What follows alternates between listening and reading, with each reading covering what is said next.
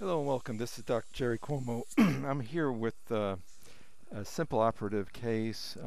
It's going to be a class 1 composite on tooth number 31. It's a lower second molar. I thank my patient for allowing me to film this procedure. We're going to utilize something called the stamp technique. I'm sure you've seen a lot of that out there in the restorative world, but this is our technique today.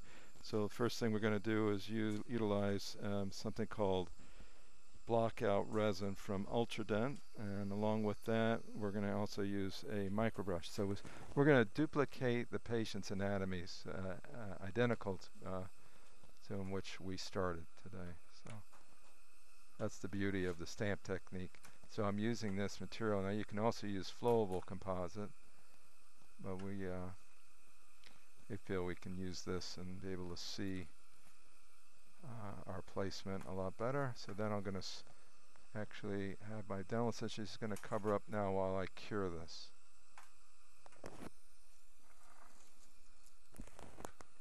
Put that in place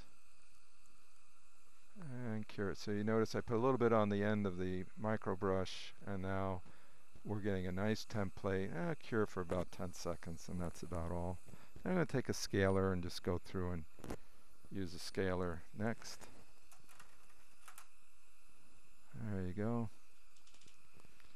And we'll just pop this up like that. Now we've got a perfect replica. You can take a look at that if you want, of her anatomy.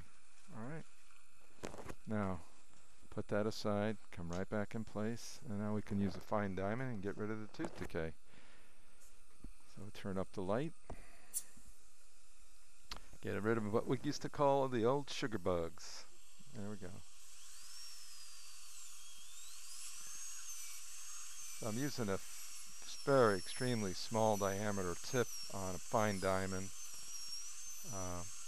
Just doing a little fissurotomy, that's all we're doing.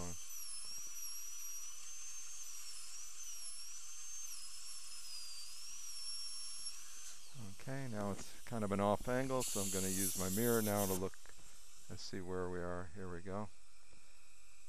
That's all about as it looks like it was just into dentin.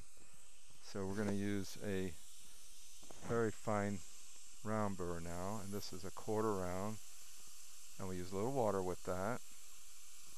Water helps to keep everything nice and cool. It's good to be a little more OCD on the water side, as in the tooth loves that. Now, someone asked, well, can't you do these without anesthetic? Well, I asked my patient that this morning, but you know, some will say yes, some will say no, and that's okay. You can do it either way, because these are very almost non-invasive. They're just they're ready to go further down into a tooth, and when you watch something for a while and you see it turn more of a dark color, that's the indication that, you know what, it's time to do something, because the dark color is coming from something. So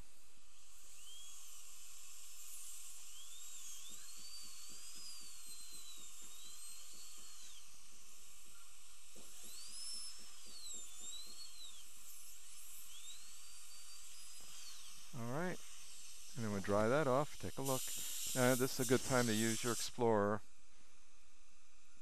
And we chased it this way, that way. Maybe just a little bit more cleanup. Maybe a little bit more on the distal. I think we'll be fine. Right. Hey Nicole, could you just shut that door behind you? Thank you. Appreciate it.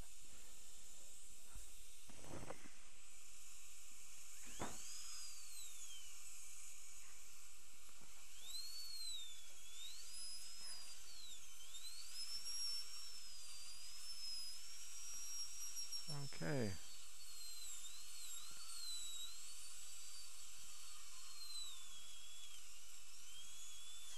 Doing great. And we'll zoom in again.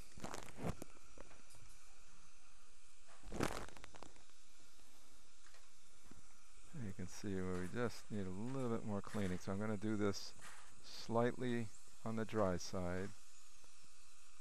And we'll do it with the finer diamond. It'll be a little easier to do. So it's just staying on the slightly on the dry side. We've still got moisture going in, but I'm just staying on lightly on the dry side. All right.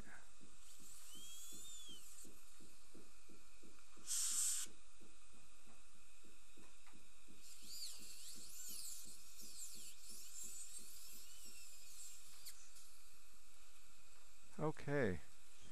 Now we're going to use something called cavity cleanser.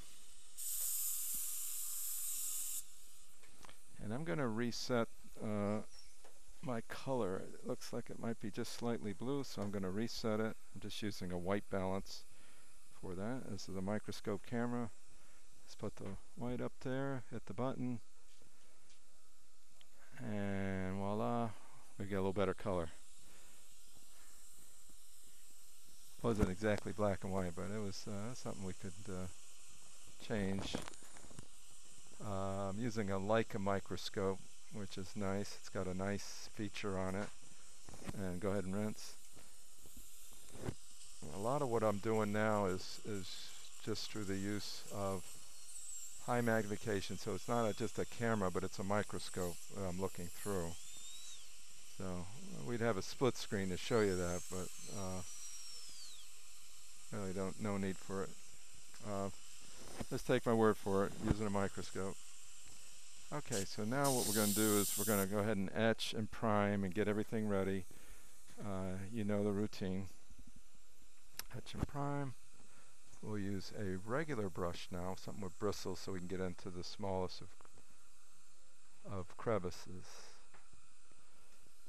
So do that the same way with the adhesive. So larger areas where there's much more tooth structure missing, then we want to use a micro brush. But for now, all right.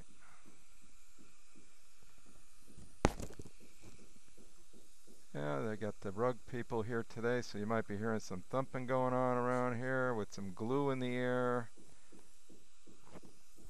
Might have to open a door. 10 seconds to go.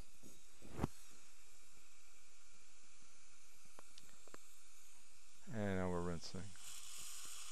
Now we have these new air water syringe tips that work pretty well too. These are just barely touching the tip, and that water is warming up as we speak because we have a really nice warm water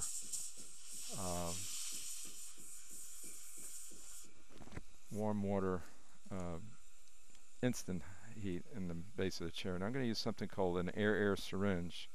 Now there's absolutely no water going to this syringe. It's completely filtered. I can push both buttons and nothing happens. Next step is add the adhesive. This is 3M's adhesive.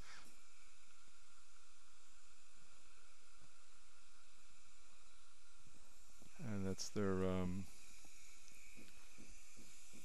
Scotch-Bond Universal Adhesive. So it is a two-stepper. We still have to etch, but I like to still do that. Although there's plenty of one-steppers out there. Now we're coming in with the Air Air Syringe. And we mark the syringe. We know that there's no water going to this because we've actually put a red marker on it. And DCI makes wonderful products. It's good stuff. So now we're going to cure it. We've come more than halfway with our procedure. Everything looks great. And now the fun part. Reproducing the anatomy.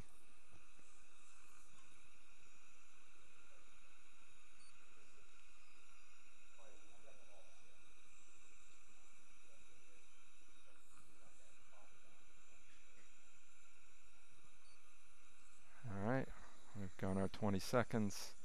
Now we're going to use a little bit of flowable and a little bit of posterior composite.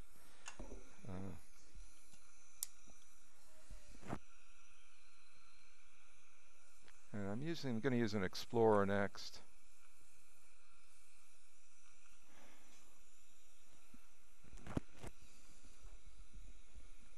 Need to open the outside doors and fan out the whatever that is.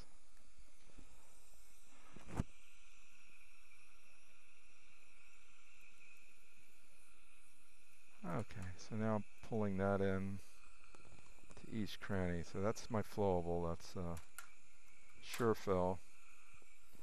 Alright, and now here comes material.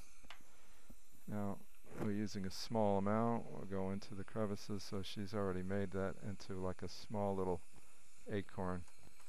And now she's going to add some more material. She's going to bring some more over. We're going to use something really, really small, like a perio probe to condense. Alright, so periodontal probe, all in one. So now we're really pushing this into place, especially on the lingual. So if you got to think the diameter of the drill itself, the burr, and this are very closely matched. So it's very, very minimally invasive. So we take a real small condenser now. Almost done. Pre-dip that and then wipe. We use visor seal, that's the pre-dip material. It's unfilled resin. My patient's tooth is becoming famous today.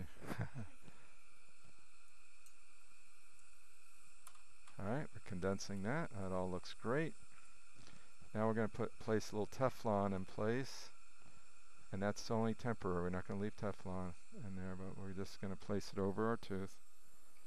And then we take another instrument just to kind of stabilize it. Very simple procedure. So stabilize it. There we go. Now remember that stamp? Well, we're going to use it now. We're going to use the same stabilizing instrument. It's just a... And we're going to push this in place. Okay, just get it situated. Let's see, here we go. There we go. And now you want to just, literally I'm going to put my hand bracing my patient's chin as I push down. And just stamp it in place. That's it. And you'll find that the bite hardly even changes. You're going to get some that squeak out now. Now the key is to remove this. Don't cure it yet. Just remove that. That gets you the anatomy. Then you take a pair of cotton pliers. So I'll make sure this is what you need to see.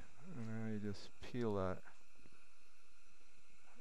Which some of it kind of came out just a hair, but you can push that back in with an Explorer. There, like that. And then get rid of that excess.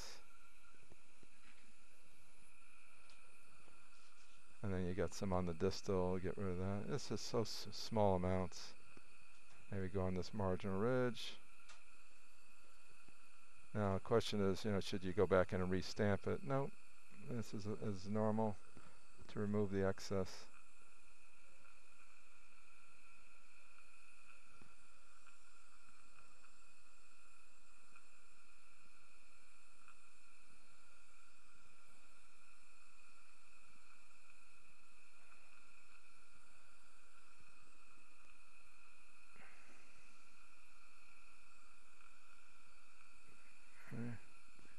And before you know it, presto, you got the original anatomy of the tooth. I mean, like nothing changed whatsoever.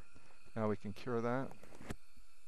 I'm going to actually turn my light up first and just let the light kind of cure it for a little while. You want to get that least amount of polymerization shrinkage. Now you can go in and light cure it. I usually go right to about 30 seconds. Everything's timed. Now, how do we polish it? Well, we like these flower polishers, so we're going to use, I'll just show you some that are pristine from Brassler, flower polishers. Great for composites. Even a bristle brush would be great to getting in there. But these things, I mean, think about it, they almost polish themselves. They really are amazing. And no one's going to know that we were even there today. So I'm going to ask for a change on this one. And give me an update.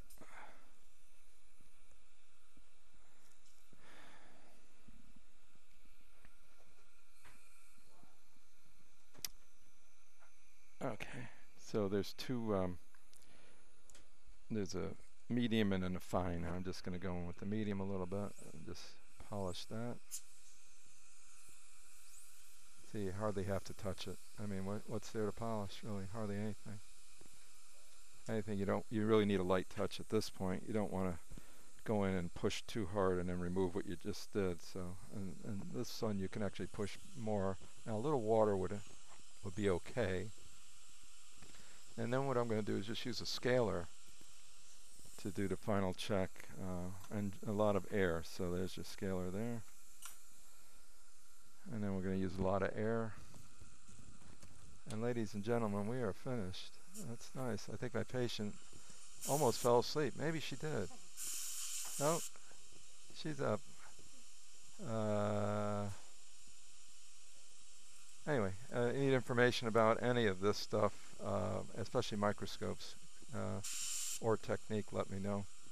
All right, this is Dr. Jerry Cuomo. I got an easy cleanup here, and I'm just going to check her bite, but the stamp technique, sorry to say it's not original, but whatever you see out there and works for you, try it. It's great. Take care.